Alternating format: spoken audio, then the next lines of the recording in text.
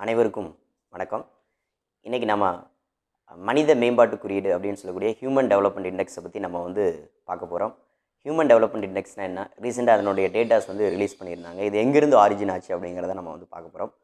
So மனித மேம்பாட்டு குறியீடு அப்படிங்கிறது ஒரு நாட்டினுடைய சமூக பொருளாதார வளர்ச்சியை அளவிடுவதற்கான ஒரு அளவுகோல். ஸோ அந்த நாடு சமூக பொருளாதாரத்தில் எவ்வளோ வளர்ந்துருக்குறாங்க, ஹை டெவலப்டா அல்லது டெவலப்பா, மீடியமா, லோ லெவலா அப்படிங்கிறத மெஷர் பண்ணுவாங்க. சரி, இது எங்கிருந்து ஆரிஜின் ஆச்சு அப்படின்னு சொல்லி பார்த்தீங்கன்னா 1990 பாகிஸ்தான் நாட்டை சேர்ந்த பொருளாதார வல்லுநர் மெஹபூப் உல் ஹக், இந்திய வம்சாவளி நோபல் பரிசு பெற்ற அமர்த்தியா குமார் சென், இவங்க 2 பேர் தான் இந்த கான்செப்ட் கொண்டு வந்தாங்க. இந்த கான்செப்டை பேஸ் பண்ணி தான் UNDP அப்படின்னு சொல்லக்கூடிய ஐக்கிய நாடுகள் மேம்பாட்டு திட்டம் ஒவ்வொரு வருஷமும் இந்த ரேங்க் லிஸ்ட்டை ரிலீஸ் பண்ணுறாங்க. ஸோ இந்த ரேங்க் லிஸ்ட்டை ரிலீஸ் பண்ணுறதுக்கு அவங்க 3 முக்கியமான பேராமீட்டர்ஸ் இதில் எடுக்கிறாங்க. 3 முக்கியமான அளவுகோல் இருக்குது. ஸோ அது என்னென்ன அளவுகோல்லாம் அப்படின்னு சொல்லி பார்த்தோம்னா, நம்பர் 1 லைஃப் எக்ஸ்பெக்டன்சி, அதாவது ஒருவருடைய ஆயுட்காலம் எவ்வளோ இருக்குது, ஆயுள் நீட்டிப்பு எவ்வளோ இருக்குது அப்படிங்கிறது.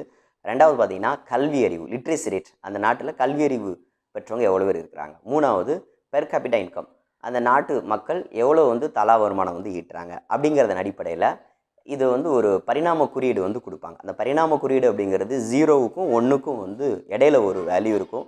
இந்த 0க்கும் 1க்கும் இடையில இருக்கக்கூடிய இந்த வேல்யூ வச்சு தான் இந்த HDI குறியீடு கொடுக்குறாங்க. இதை கணக்கிடுவதற்காண்டி ஒரு சின்ன ஒரு ஃபார்முலா இருக்குது. அது என்ன ஃபார்முலா அப்படின்னு சொல்லி பார்த்தீங்கன்னா, பரிணாம குறியீடு = உண்மை மதிப்பு மைனஸ் குறைந்தபட்ச மதிப்பு டிவைடட் பை அதிகபட்ச மதிப்பு மைனஸ் குறைந்தபட்ச மதிப்பு. ஸோ இதை வச்சு மெஷர் பண்ணும்போது ஒரு வேல்யூ கிடைக்கும். அந்த வேல்யூ வச்சு நம்பர் 1 நம்பர் 2 யார் அப்படிங்கிறது சொல்லுவாங்க. இப்போ நம்ம ஏற்கனவே பார்த்தோம் இல்லையா, அந்த 3 முக்கியமான பேராமீட்டர்ஸில். ஸோ அந்த பேராமீட்டர்ஸில் நம்பர் 1 நீங்கள் பார்த்தீங்கன்னா லைஃப் எக்ஸ்பெக்டன்சி. லைஃப் எக்ஸ்பெக்டன்சி அப்படிங்கிறது 3 விஷயங்களை உள்ளடக்கிது. IMR, MMR, அப்புறம் அவருடைய ஆயுட்காலம் எவ்வளோ இருக்குது, லைஃப் டைம் எவ்வளோ இருக்குது அப்படிங்கிறது 3 விஷயங்கள் உள்ளடக்கிது. For example IMR, MMR. இதில் IMR அப்படிங்கிறது ஒரு 1000 குழந்தைகள் பிறக்கிறாங்கன்னா அதில் எத்தனை குழந்தைகள் இறக்குறாங்க. தமிழ்நாட்டை பொறுத்த வரைக்கும் IMRுடைய ரேட் பார்த்தீங்கன்னா 1000 குழந்தைகளுக்கு 17 குழந்தைகள் இறக்குறாங்க. 1000 குழந்தைகள் பிறந்தாங்கன்னா 17 குழந்தைகள் இறக்குறாங்க. இந்தியாவுடைய பொசிஷன் அப்படின்னு சொல்லி பார்த்தீங்கன்னா 1000 குழந்தைகளுக்கு 34 குழந்தைகள் இறக்குறாங்க. கண்டிப்பாக ஒரு நாட்டினுடைய மருத்துவ வசதி, சுகாதார வசதி நல்லா இருந்தாங்க அப்படின்னா கண்டிப்பாக IMR ரேட் ரொம்ப குறைவாக இருக்கும். ஜப்பான், பிரான்ஸ்லாம் பார்த்தீங்கன்னா IMR ரேட் ரொம்ப குறைவாக இருக்கும். ஃபார் எக்ஸாம்பிள் கேரளாவிலே நீங்கள் கம்பேர் பண்ணிங்கன்னா, தமிழ்நாடு கேரளா எடுத்துட்டிங்கன்னா, ஸோ ஒரு அல்லது UP ஒரு கேரளா எடுத்துட்டிங்கன்னா கேரளாவில் ரொம்ப குறைவாக இருக்கும். அது மாதிரி MMR அப்படின்னு சொல்லக்கூடிய மேட்டர்னல் மார்டாலிட்டி ரேட், அதாவது 1,00,000 பிரசவிக்கும் தாய்மார்களில் இறப்பு விகிதம் எவ்வளவு. தமிழ்நாட்டில் பார்த்தீங்கன்னா 79, ஸோ இந்தியாவில் 159. ஸோ இந்த டேட்டா வச்சு நீங்கள் பார்க்கும் பொழுது ஒரு நான் ஏற்கனவே அந்த ஃபார்முலாவில் சொல்லுவாங்களே, அதே மாதிரி நம்ம மாநிலத்துக்கு கூட நம்ம சொல்லலாம், அல்லது நாட்டு கூட சொல்லலாம், நாடுகளுக்கு இடையே நம்ம சொல்லலாம், மாவட்டங்களுக்கு இடையே இதை நம்ம சொல்லலாம். அடுத்து 3வது பார்த்தீங்கன்னா, ஸோ லைஃப் டைம், ஒருவருடைய சராசரி ஆயுட்காலம் எவ்வளோ இருக்குது அப்படிங்கிறத சொல்கிறது. இப்போ இந்தியாவை பொறுத்த வரைக்கும் சராசரி ஆயுட்காலம் அப்படின்னு சொல்லி பார்த்தீங்கன்னா 67.9, தமிழ்நாட்டை பொறுத்த வரைக்கும் பார்த்தீங்கன்னா 70.6 இருக்குது. ஸோ நான் ஏற்கனவே சொன்ன கான்செப்ட் தான். மருத்துவ வசதி, சுகாதார வசதி இருந்துச்சு அப்படின்னா IMR, MMR ரேட் கம்மியாக இருக்கும். ஸோ அதே மாதிரி லைஃப் டைம் அப்படின்னு சொல்லக்கூடிய அவங்களுடைய ஆயுட்காலம் அதிகமாக இருக்கும். இந்தியாவோட கம்பேர் பண்ணும்போது ஜப்பானுடைய ஆயுட்காலம் ரொம்ப அதிகம். சரி, ரெண்டாவது லிட்ரேசி ரேட். ஒரு நாட்டில் கல்வி அறிவு கற்றவங்க எவ்வளோ இருக்கிறாங்க. பொதுவாக லிட்ரேசி ரேட் அதிகமாகச்சுன்னா எம்ப்ளாய்மெண்ட் ஆப்பர்ச்சுனிட்டி அதிகமாக இருக்கும், மனித வள மூலதனம் அதிகமாக இருக்கும், நியூ இன்னோவேஷன், புது புது டெக்னாலஜியை டெவலப் பண்ணலாம் அப்படிங்கிறது அது ஒரு பொதுவான ஒரு கான்செப்ட். தமிழ்நாட்டில் நம்ம கல்வி அறிவு கற்றவங்க எவ்வளோ இருக்காங்கன்னா 80.33. அதே இது இந்தியா அளவில் லிட்ரேசி ரேட்ஸ் எவ்வளோ இருக்கிறாங்கன்னா 74.04. அதுக்கு அடுத்து பார்த்தீங்கன்னா பெர் கேபிட்டா இன்கம் அப்படின்னு சொல்லக்கூடிய தலா வருமானம் அப்படின்னு சொல்லக்கூடியது, அதாவது ஒரு நாட்டு மக்களுடைய வாழ்க்கை தரத்தை நிர்ணயிக்கக்கூடியது அந்த per capita income. Purchasing power parity அப்படின்னு சொல்லுவாங்க. மக்களுடைய தலா வருமானம் அதிகமாச்சுன்னா அவங்களுடைய வாங்கும் சக்தி திறன் ரொம்ப அதிகரிக்கும் அப்படிங்கிறது ஒரு கான்செப்ட். இப்போ நீங்கள் இந்தியாவில் நீங்கள் எடுத்துட்டிங்க அப்படின்னா அதனுடைய பெர் கேபிட்டா இன்கம் அப்படிங்கிறது ஏறக்குறைய $2041 இருக்குது. தமிழ்நாடு லெவலில் பார்த்தீங்கன்னா $2700 இருக்குது. ரீசெண்டாக கூட TNPSC குரூப் ஃபார் எக்ஸாம்பிள் கூட இதை கேள்வி கேட்டிருக்காங்க. ஸோ ஒரு நாட்டினுடைய மக்களுடைய தலா வருமானம் அதிகரித்தால் கண்டிப்பாக அவங்களுடைய வாழ்க்கை தரம் அதிகரிக்கும். தலா வருமானத்தை கணக்கிடுவதற்கு ஒரு ஃபார்முலா இருக்குது. அது national income divided by total population. அந்த நாட்டு மக்களுடைய தேசிய வருமானத்தை அந்த நாட்டு மக்கள் தொகையில் வகுத்துட்டோம் அப்படின்னா தலா வருமானம் என்ன அப்படிங்கிறது நம்மளுக்கு தெரிஞ்சிடும்.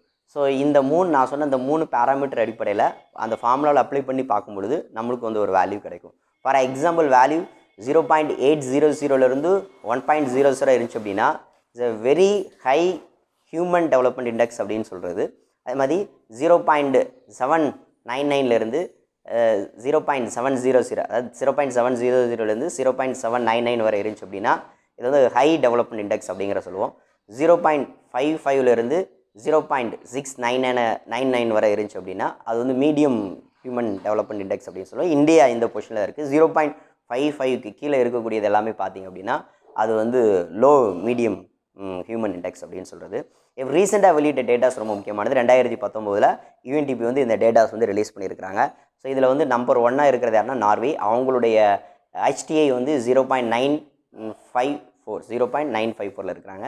ஸோ இந்தியாவுடைய பொசிஷன் 189 நாடுகளில் இந்த HDI வந்து மெஷர் பண்ணியிருக்காங்க.